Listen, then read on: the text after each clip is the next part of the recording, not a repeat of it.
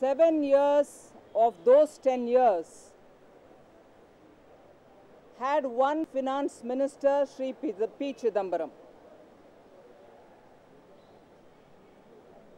7 out of 10 years, Sri P. Chidambaram has been the finance minister of India during UPA 1 and UPA 2.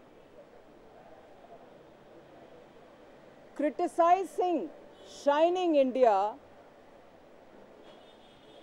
about NDA rule which ended in 2004, we were told there was a dream team of economists. Dr. Manmohan Singh, Montek Singh Ahluwalia ji and Sri P. Chidambaram will bring in a beautiful inclusive India. And under Atal Bihari Vajpayee ji's leadership, growth which reached up to 8.4% today has reached growth well before 4%.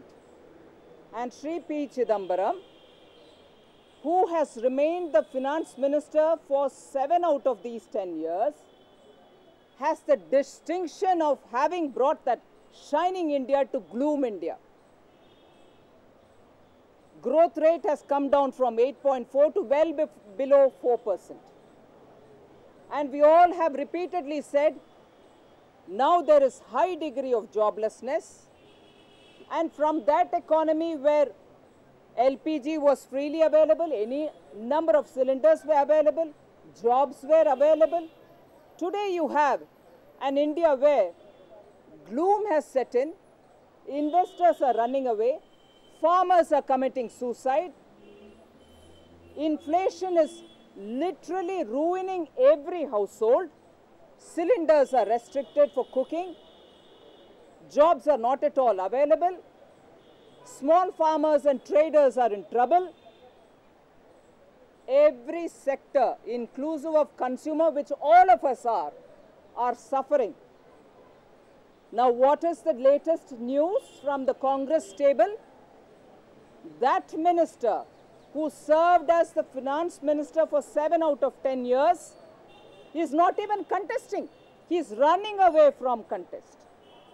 He is not willing to face the public, the voting public of India, to give answers as to what his achievements were. Why is this gloom in this country?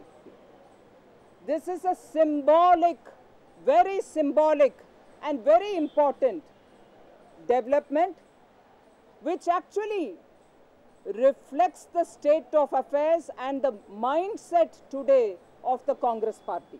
They are running away from contest. It's symbolic that the finance minister, who remained finance minister for the major part of the term of the 10 years, is not even available for answer. He is running away from contest. And that is the situation in Congress.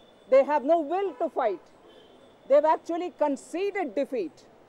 And this is really symbolic, a step which reflects the mindset of the Congress party today. Not just these 7 years.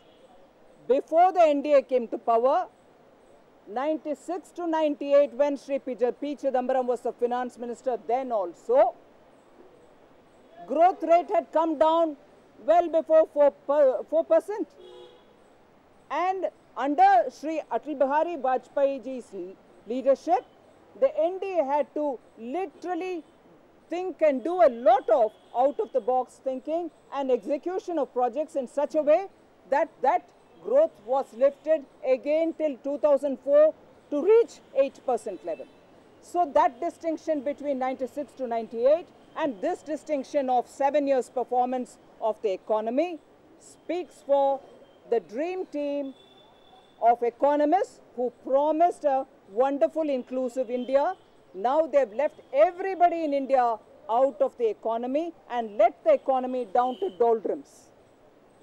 Therefore, today, economy and development, which is the main issue on which Sri Narendra Modi is asking several questions, proving that in his state, just as in Madhya Pradesh and Chhattisgarh, BJP ruled states, we are attending to every question of economy.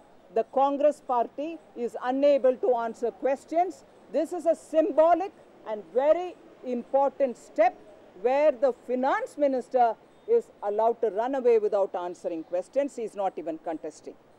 We'd like to draw your attention to this.